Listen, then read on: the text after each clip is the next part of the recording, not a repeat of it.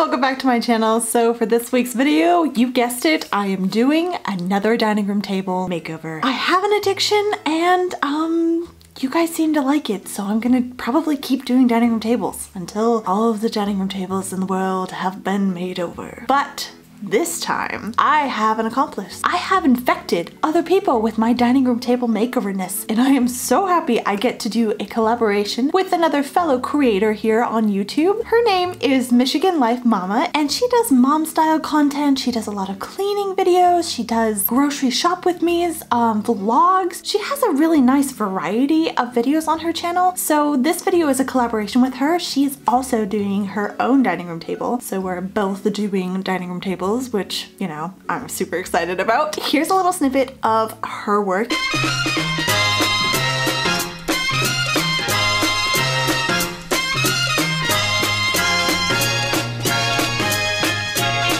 If you want to see the full reveal of her dining room table makeover, go ahead and run over to her channel. I will link it in the top of the description box below so you can check her out. I hope you all go give her channel some love. She is a super sweet person and I could not be more happy to do this collaboration with her. But without further ado, let's get into this dining room table makeover.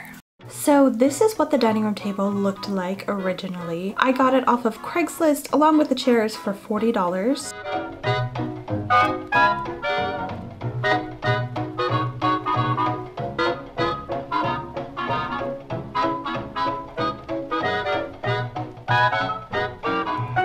So first thing I did was just remove the cushions from the base of the chairs, and I wiped them down with just some water.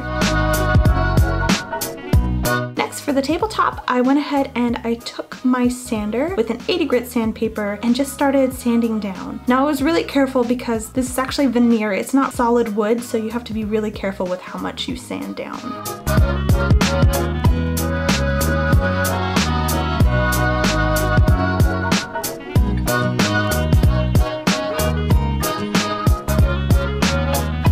Thankfully, all the dust remained outside.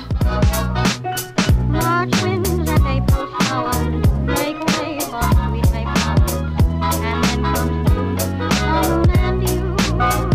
Next was staining. I went ahead and took those two stain colors. I mixed half of one and half of the other just to kind of get a gray brown restoration hardware look to it.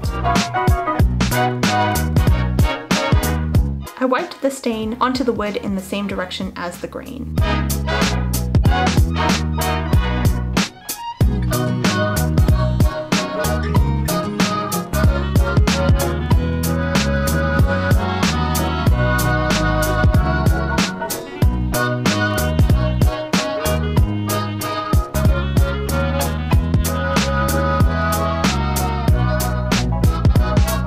Once I fully coated the wood, I just wiped off the excess with a clean rag. Once the stain dried, I went ahead and taped it all off within an inch of its life and prepared to paint it.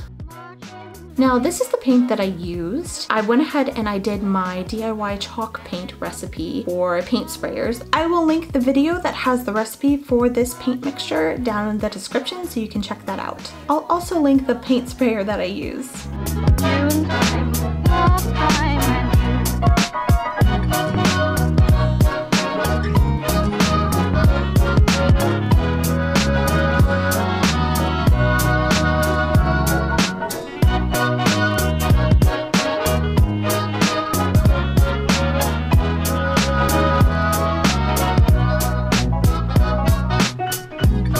Now using a paint sprayer definitely is easier than painting by hand, but it still takes about 3 to 4 coats to fully cover everything, just because it's a dark base and you're using white paint.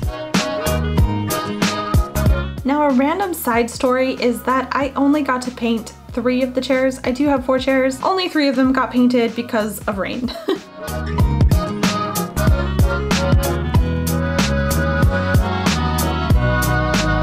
Now, I'm gonna stop the video right here and just put a disclaimer out there. You're about to get very hot and very bothered by the next few clips. Back by popular demand, the paint peeling compilation.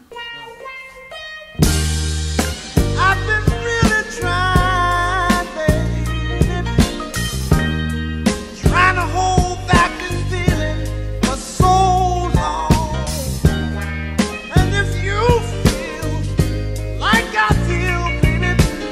You're welcome.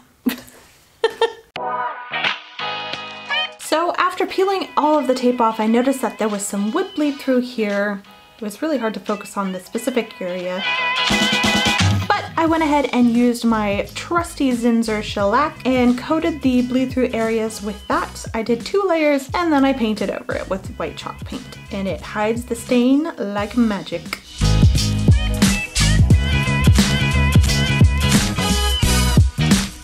When that was dry, I went ahead and used my water-based polyacrylic all over the piece. I did 1 coat on the base and the chairs, and I did 3 coats on the tabletop.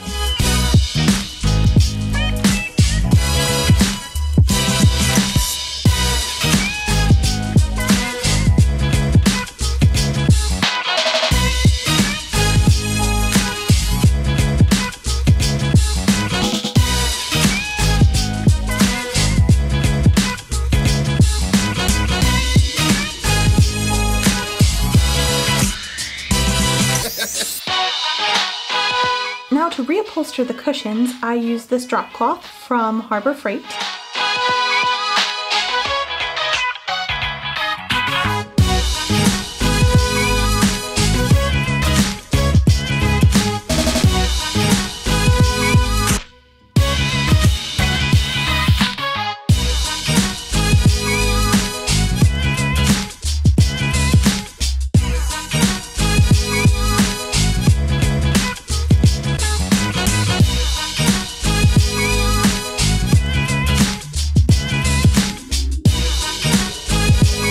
And this is what they look like all finished.